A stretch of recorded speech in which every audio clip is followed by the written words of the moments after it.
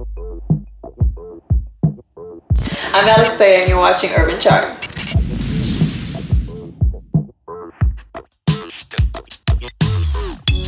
Ooh, I can see it shining, see it through the mirror. Oh yeah. So my EP is called Dancing with the Devil, and it's a very personal project. Coming from dance specifically, dance is a very ambiguous kind of art form. Like, I can allude to something in a dance piece, but you don't really know what I'm saying. You can get an idea and it's up to your interpretation, but with music, because it's my words, it's very straight to the point. And this project was very near and dear to me because I shared an experience that a lot of people didn't know that I went through. It's basically about being engulfed in a toxic relationship, but not being a victim, but also playing an active role in the situation.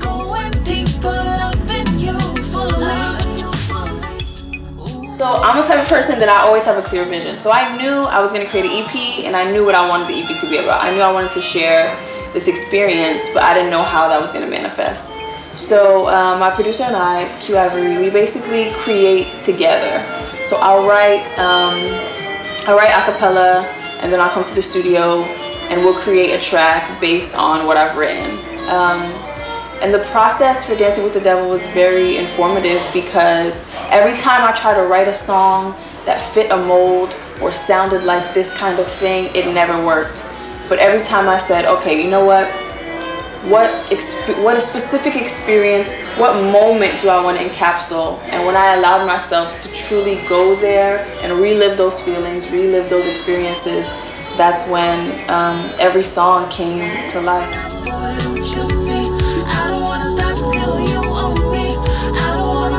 I remember Dancing with the Devil, the single specifically. I was actually on the train when I wrote that song. And we had created, this is the first time we created a track without me writing in advance.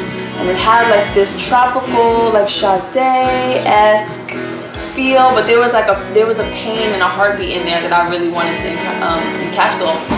And I was recalling a very specific situation that occurred. And basically, I just dove into those feelings in the middle of the train. And I'm sitting there trying to whisper in my voice memos the melody that's coming up. I'm like damn near having an emotional breakdown, but I'm trying not to let people see because you don't want no crazies to think that I'm vulnerable, but I'm having a moment. And that was the inception of Dancing with the Devil.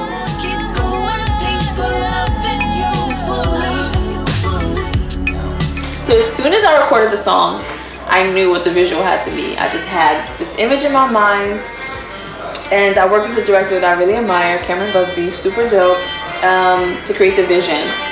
We had several meetings for a long period of time about what I was really trying to encapsulate. I wanted something that was abstract, that was slow, something that you really had to take your time to digest, but something that fused movement in a way that wasn't just standard choreography. And I casted or came upon Kevin Tate, which is he plays my male counterpart. So talented, such a phenomenal dancer and being. And we just got in the studio and choreographed organic movement.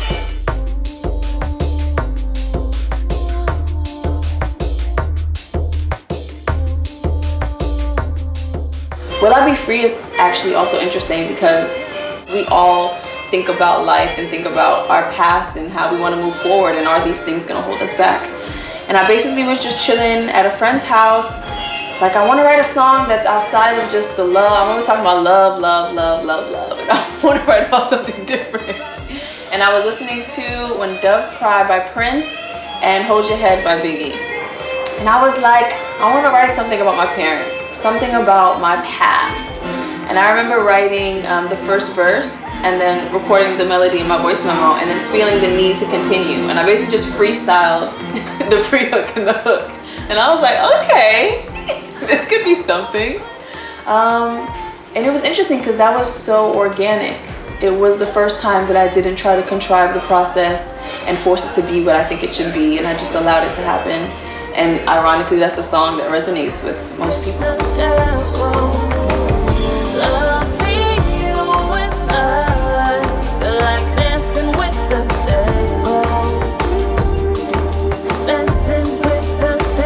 Something about Tidal Wave, there's so much said in the song. It's so layered and so minute that it's like almost difficult to encapsulate.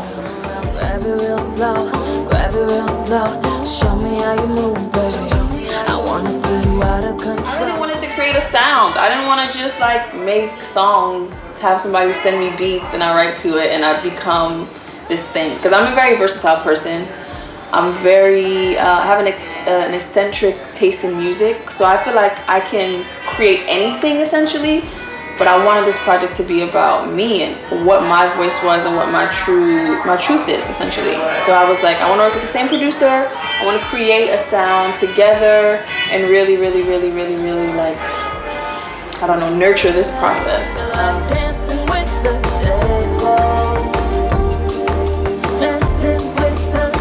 I just really want people to allow themselves to take the time and dive into the project.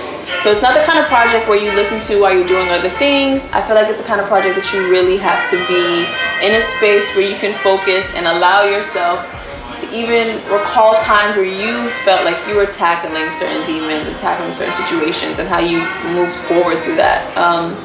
And if people can just connect with the music on a personal level, then I'm satisfied. And also if people can look at the music and look at me as an artist and understand me as an artist and not box me in, then I also receive that energy.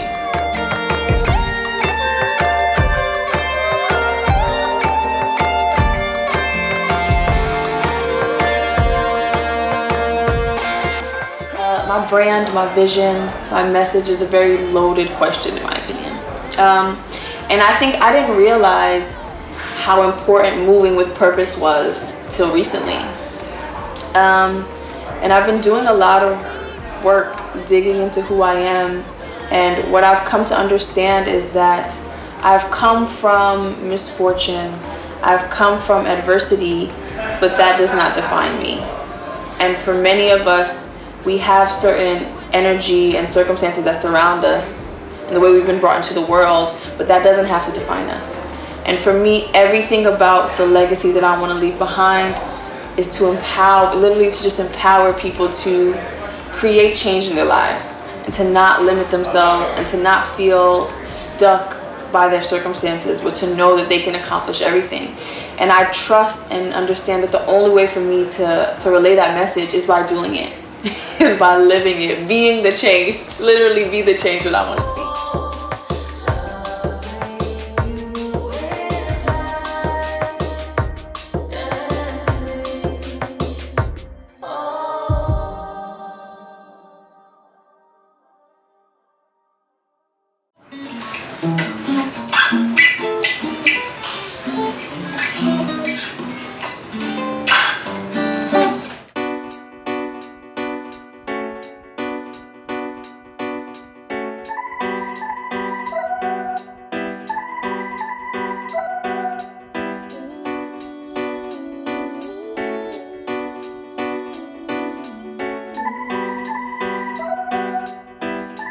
My culture really influenced my relation to art.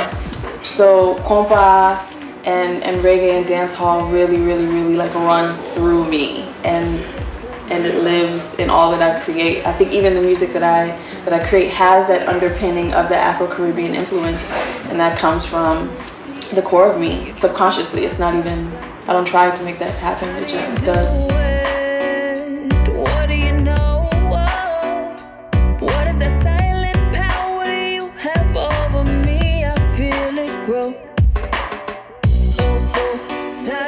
I just had a lot of energy, and my father's Jamaican and my mother's Haitian, So I grew up with a lot of West Indian music in my home. And there's only videos of me, and I'm like 4 years old, and I'm in the middle of the house party doing like the crybaby on the floor, like doing it all. And I think I was always just looking for an opportunity to perform, whether that was me singing songs, putting on little shows with my cousins. Performing art is just a means of expression for me. So when I was younger, it was my most natural way of saying who I am, saying what I feel. I never really differentiated dance or music when I was younger because it was just an equal part of me. But yeah, I was always, always into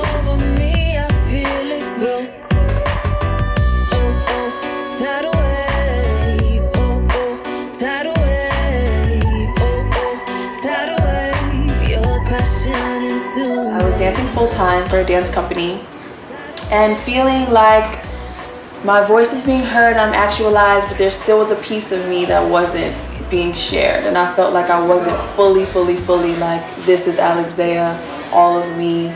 And I was singing on the side, I was writing, cultivating, and I really just had to make a decision to go full throttle for what I want to do. And I basically didn't re-sign with my dance company. And I made a decision to like take a leap of faith and just do music full time and see what happens. And the transition was a transition because I was so comfortable with dance. I've been doing it for 10 years and I knew the system, I knew how things worked, I knew how I needed to move in order to be successful. But with music, it was this land of ambiguity, this land of the unknown. And I basically just had to learn everything step by step and not be afraid of being a novice, not be afraid of being a student, and just own that fully.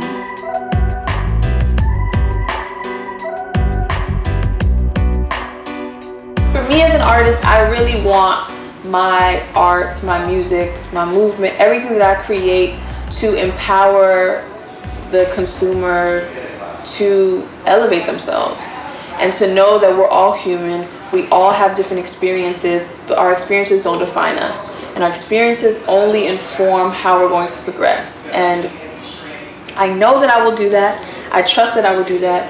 And I know that this journey is going to be me holding true to this, holding true to my core and not allowing people to box me in and make me the archetype and make me another little pop star baby.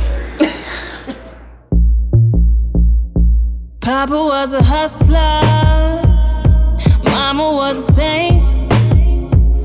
Not really, they just doing the same, getting lost in the brain.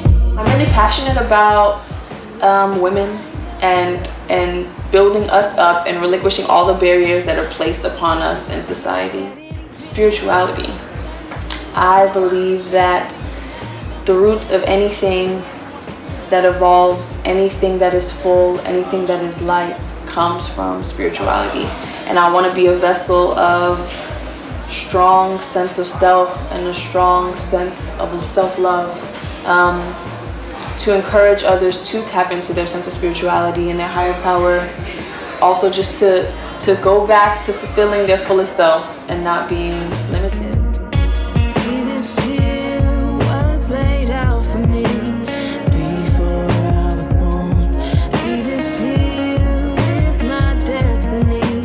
We all have a place. We have a space to occupy based on our perspective. And I trust and know that my space is for the betterment of the people.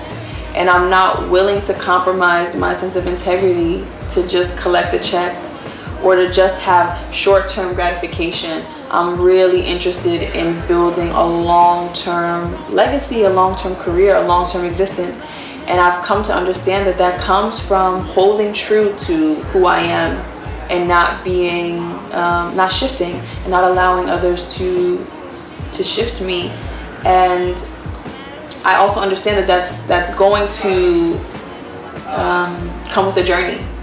And because it's my journey and my process is so rooted in integrity and in being a voice of change, a voice of positivity, a voice of light, that there's going to be energy that's going to resist it. And there's going to be energy that wants me to just fit into a mold, and I'm going to stay true to that.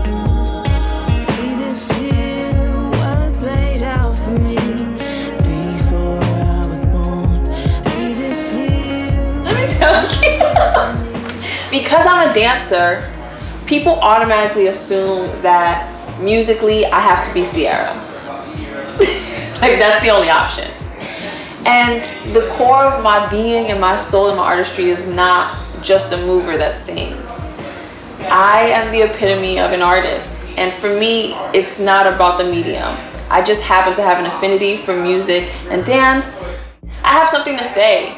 Like, I'm not just trying to create music that's we're gonna party to only and we're gonna forget years later. I want to create timeless music that leaves a lasting impression on people. I want people to think about feelings or memories and have memories associated with my music.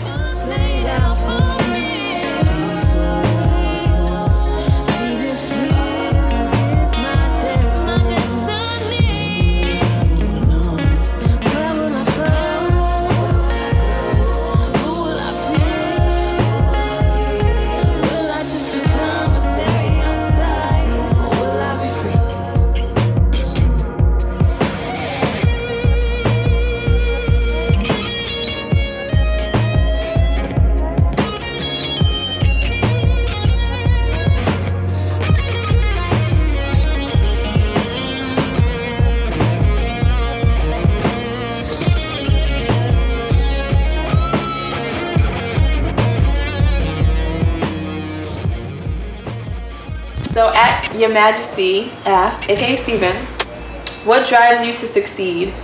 What keeps you motivated in the most difficult times? Ooh, you know, what drives me to succeed? I understand that I have to move the legacy of my family forward. And so my family they immigrated from the West Indies. They created a stable life here.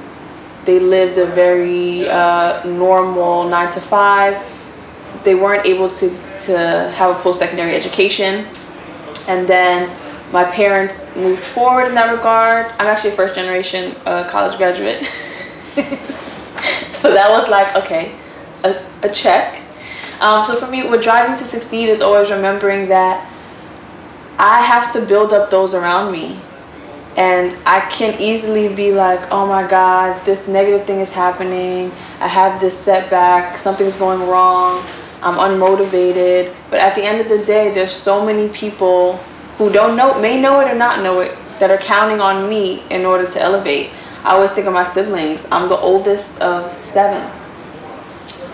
And there's an 11-year gap between my next sibling. So they're all fairly young.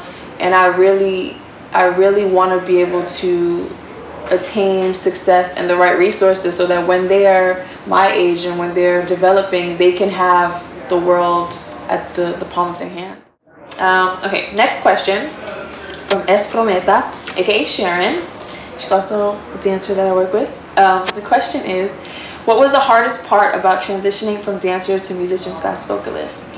For someone that is interested in doing the switch over, what would you recommend them do? Wow, this is a good question. Okay, good questions. The hardest part was, with dance, your schedule is created for you. You join an ensemble, you take classes, you teach. It's like there's an archetype. But with music, you really dictate everything. So I control my success with music.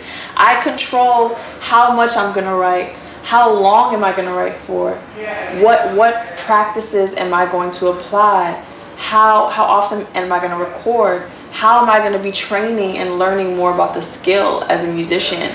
And that was the hardest part of the transition, because I was so used to having a rule book. I was so used to having things laid out for me. But with music, it's like, especially with being like a recording artist, not with being like a classical musician, it's really all in my hands.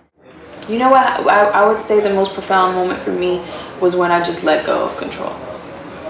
I tried to find the similarities. I tried to find, okay, how can I take this archetype of a thing and merge it into this other thing? And I kept hitting like brick walls. And it was the moment that I let go and allowed myself to just be a student, to not look towards the outcome, to not be so rooted in the product, but just really just be present in the moment. And that's when things started to work. So I would say if you're trying to transition from anything, it could be from dance to music, it could be from architecture to psychology, I don't know. I'd say just let go and be present. From Model Nahemi, super fierce, super wonderful. She says, do you plan on conducting dance classes in the near future? You know, not necessarily. I definitely want to be an educator.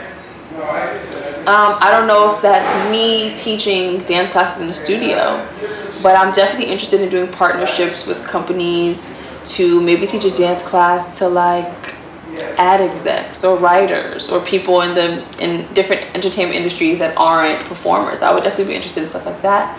But I know that I do want to create a center for performing arts, definitely in the long term. I may not necessarily be a resident educator, but I definitely want to create a facility that's geared towards building up the next generation of Black and brown artists.